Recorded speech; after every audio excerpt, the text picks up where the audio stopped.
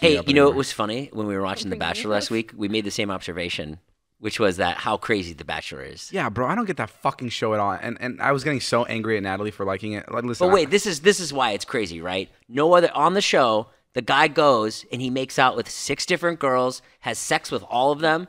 Yeah. And the entire country's like, oh yeah, it's fine. What do you mean no? It's so crazy. It's not. He doesn't have sex with because them. if we have a friend. Talking about? He doesn't have sex with all of them. Oh yes, they do. They go to at the end of the show. He has sex with but when it gets down to the 3 of them, they all have sex. That's in the show. Imagine what he's doing. He probably has all those girls' numbers, and every night he has a new girl over. There's no way. Wait, what are you talking about? Like on the actual season or after this show is over? During the show. During the show. When they're all they don't have phones on the show. The point is, what do you mean? They don't have phones on the show. What are you talking about? They don't have a phone on the show. They're not allowed to have phones while they're on the show.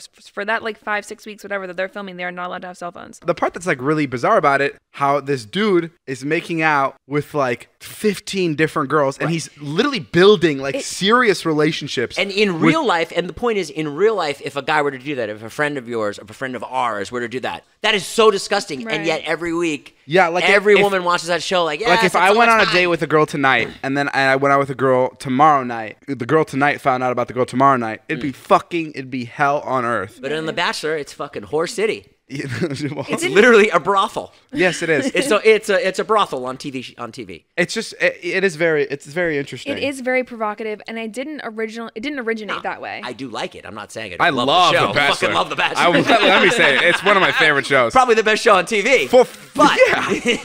Especially for the reason because it is so like fucking crazy. Yeah. Like this dude is literally hooking up with 16 girls, and it's like the craziest part is like the girls will come back and they'll all be talking, and they'll be like, hope we find our Prince Charming here, when they're all after the same fucking guy. Yeah, I know. Like that's so crazy. That is crazy to me. It's crazy to me that they even form like friendships or bonds within themselves when they're all going for the same man and wanting like to get the same thing. I'm just like, how are you friends with that person? Like I'd be like, fuck no, get out of my face. And then let's say I ended up winning the show. You'd be that person on the show.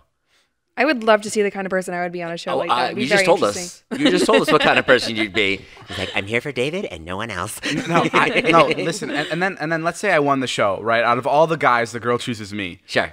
And then we're living happily ever after.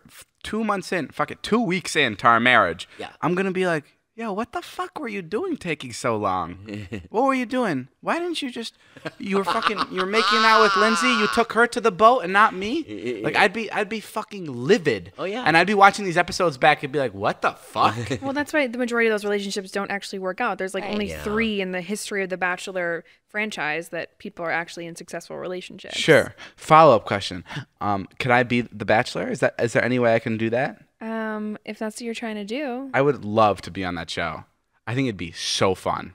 Obviously, it's fun. It's everyone's dream, right? Maybe not everyone's dream never per do se. that show. No, you're so full of it. I'm not even saying like, oh, I'd love to hook up with 35 women. I'm just saying I think it's like the most fun idea of like I love people finding relationships. Like I love that idea, and I think it's just so funny. And there's so many. What did you think when Natalie asked me to the dance?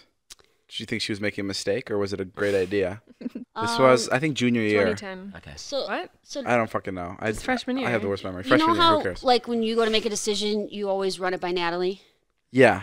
So when Natalie goes to make a decision, she always runs it by me. Oh, okay. We had a conversation about her asking you, and How we did? I don't remember this. Yeah, Oh my God, I never knew this. So, well, it was turnabout. It was the first turnabout, wasn't it? Yeah, it was the first dance where the girl asked the boy. Girl Yeah. asked the boy. And I didn't want to be the only girl that didn't go to the She dance. wanted to go to the dance. Sorry, I mean I love David so much. Well, no, she wanted to go to the dance, but she wasn't like, Low hanging fruit over she here. didn't have a boyfriend. She wasn't, boy crazy, whatever. And This other guy so like we were he already talking, had a and I was date. like, what about David? Like, you guys are really good friends. And Oh, so you brought up the idea. I might have. Okay, and then how did she react? She was nervous, asking a boy. And then we were coming up with how to ask you, because we had to do it in some, goofy way. Right. Wow. And summer, we have a video of it actually I going know. down. I want to but find Yeah, the where video. the fuck is it? It's in the storage unit. Is Because this remember, is I this live in the a dance trailer. where she left you to go dance with everybody else? Only dance I've ever been to was the dance with Natalie. It was the worst. Oh my God, I can't tell you. Well, why didn't you ask someone to prom? I don't care. I hated it. Even going back, everyone was always like, "Oh, you're gonna." love school. I don't believe this. This doesn't I match know. up at all. I know it doesn't match up, but I just don't like that. Like, I don't like dressing up. I never liked it. The reason I hated dances, like the ultimate reason I hated dances, was because all the parents would come together and take pictures of the kids before they would go out to the dance, and that part fucking terrified me. Why? Of me being dressed up and my dad being a photographer, knowing that my dad would be at all the shoots, photographing all these kids. Oh, that's why. It fucking like terrified me. So I was like, I'm not going to any dance. And everyone was always like, you're gonna be really bummed out. You're missing prom. Like, this is like a life-changing thing. I was like, no. I've never opted out of something in high school that I've regretted. Biggest things that I heard growing up is, you're gonna regret this. You're gonna regret this. You're gonna regret this. There's not a single thing that I didn't do or did do in high school that I regret. I have zero regrets. Sure, I believe that. I believe you. But this was, you didn't like the way you looked? No, in all dressed up? Like, just now, like, I don't like dressing up now. I just get so uncomfortable. Great. You go to fancy things all the time. You get dressed up. I know, but I don't like dressing up. Natalie knows. What? So it's because your dad was a photographer too? No, I just didn't like dances. There was like so much pressure on it that I was just like, I'd rather not have to do that. So I just didn't do it. Like, I was scared of everything. Like, I was scared of like the interaction, like the dancing with a girl. I was like, oh my God, that's like every step of the way of a dance for me was like, I was just completely anxious. I was like, oh, I gotcha. Why do it if I don't want to do it? Yeah. Regardless, I went to dance with Natalie and it was the best day of my life. Oh. Just kidding. David loves to wrap up podcast stories with the word regardless. Regardless. Hey, did you hear about this Houston Astros controversy? No, what's happening? Okay, so... Oh, they're cheating, right? Yeah, in 2017, they won the World Series. Oh, shit. And now, some guy who was like a player on the team, he's not on the team anymore, he's being interviewed. He starts talking about the World Series. He goes, well, we stole signs. We cheated. Yeah, we cheated. Oh, wow. And they had this really elaborate sign-stealing thing. And now that manager of the Astros is now the manager of the Red Sox. And he's going to get fired. You know what I mean by stealing signs, right?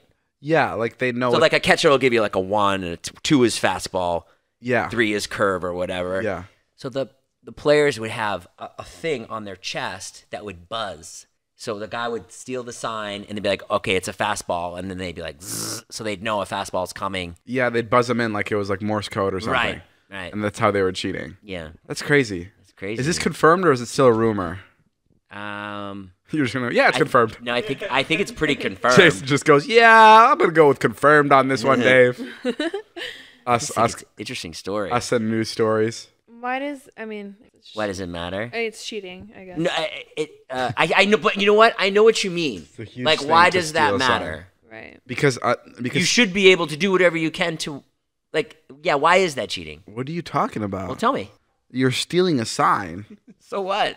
That's like, if I can figure out what you're gonna do.